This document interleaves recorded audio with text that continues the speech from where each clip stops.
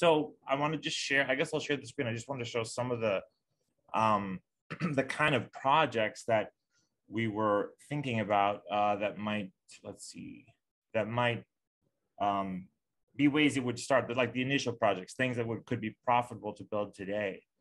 And these are really sample projects just to show, with Kyle's imagination, really the kind of projects that people could come up with. But really, who knows what people will come up with? That's the whole idea, is to unleash that innovative creativity.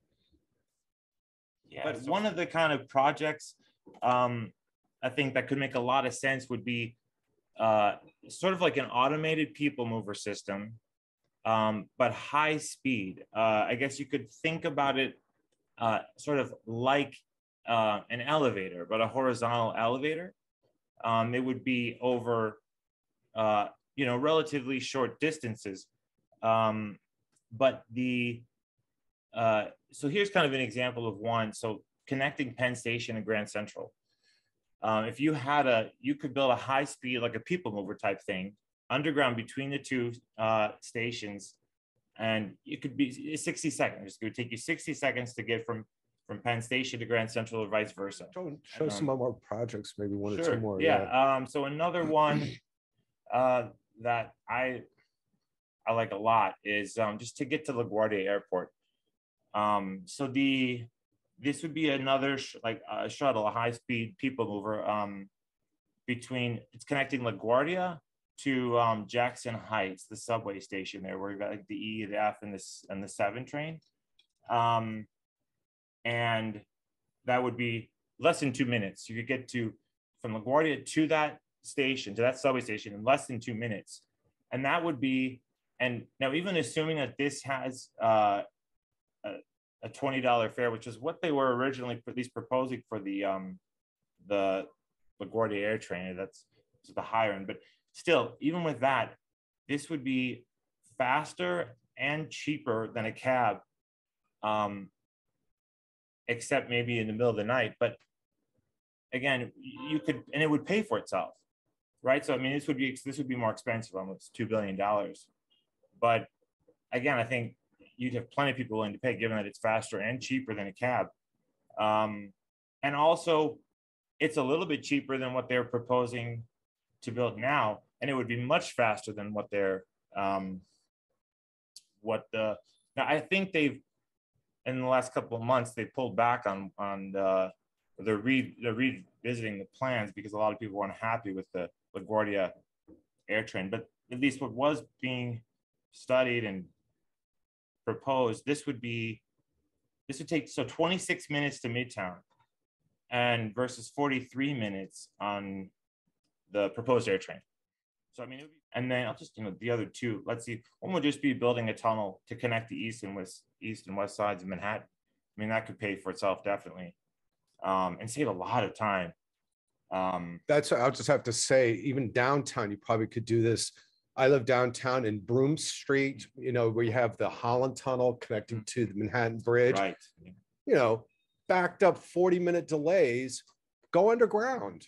I mean, go underground. And if some developer would come along and actually build it without costing a nickel of taxpayer money, let them do it. Right. That's the basic idea. Right. Why not? Why not let them try? I think you could build a lot of connecting a lot more housing and office development into the city. You could there are a lot of nice sites, especially I think along the waterfront, but anywhere that you have a great site or a large development site that's not super convenient to transit, but it's kind of close. You could build something like this to connect it. And so this development essentially would almost be as though it were located at Grand Central. Again, 45 seconds.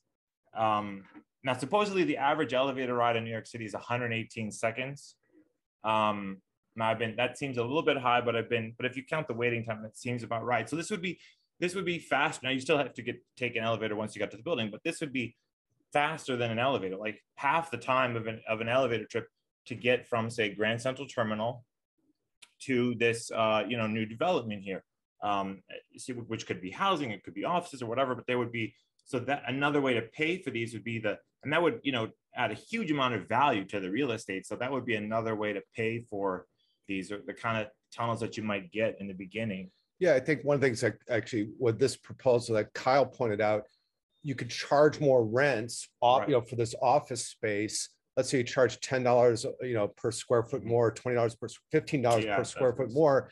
And a real estate developer might just be willing to pay for that just because his building is more valuable. With a Substead Act, he actually has a legal mechanism to easily do that. If there's no Substead Act, everything is a one-off legislative effort with the government, and that's what's stopping this kind of development today. Right, and often they have like a non-compete type thing. If they were going to build, like if they were going to build a tunnel for Grand Central to Penn Station and get a franchise or something, it would be temporary, but it would also probably, often have a non-compete clause, so no one else could build something. Maybe you want to discuss a little bit just like the benefits if really we had a more extensive and faster transportation network, how it would benefit people's lives, like access to cheaper housing. Like if you live in Queens today and you have an hour-long commute, on a whole series of, and it becomes a half-hour commute, your life has been improved, and you can actually, get cheaper housing and have faster commutes into the city, which expands your world, your work opportunities.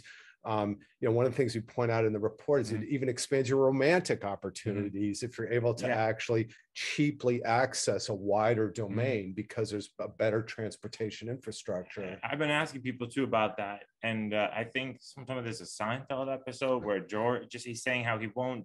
Maybe Rain told him that, I don't know, that he won't date someone in a different borough. And I know people have, because I've been asking, they've said they had that experience, like how if it took you half as long to get anywhere in the city, like you could include a lot more zip codes when you're, on your app, when you're dating app or whatever. Like you could, it's, and even if it's only a little bit faster, like for some people, like if they're thinking about, they want to go to Rutgers but it's too far away, you can go to a little bit better school. I mean, there's so many ways that, you can imagine a couple where each works in a different location, kind of far apart, and actually, you don't have to move because you can get to your destinations more quickly. So the best argument for substeading is love. Yeah.